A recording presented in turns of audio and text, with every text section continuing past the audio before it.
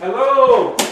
We're back real quick. So I want to show you this. This is how I'd like to do the Durock. I like to come up at least 6 feet. And so if you notice, I'm a short guy. I'm not quite 6 feet tall. But I like to do this at least 6 feet up all the way around. This is a 3x6 stood up. This is a 3x6 stood up. And this is 5 foot.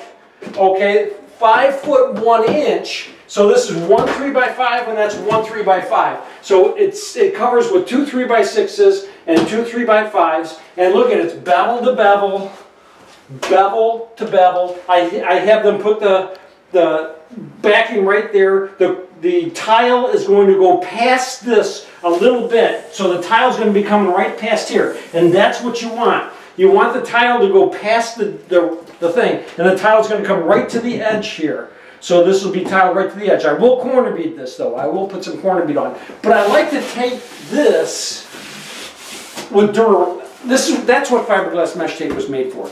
Durock.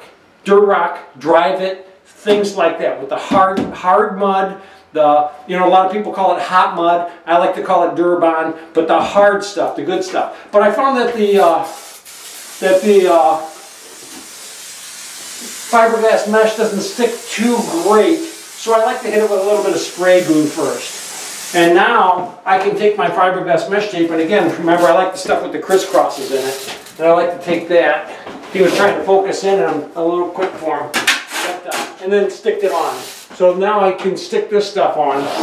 And it sticks really well when I hit it with the spray glue. And then when I pre-fill, because again, I love to pre-fill everything. And when I pre-fill everything, I will make sure that I pre-fill this too. Now, I won't touch this seam. This seam is left for the tile guys. He'll do this one. He's got some stuff that he rolls over the top of this before he tiles. But I like to do this for him. A couple of reasons is I like it so he's got a nice, smooth, flat, even surface. So if this is off at all, I can float this in so his tile can go nice and flat. So he really likes it when I do that.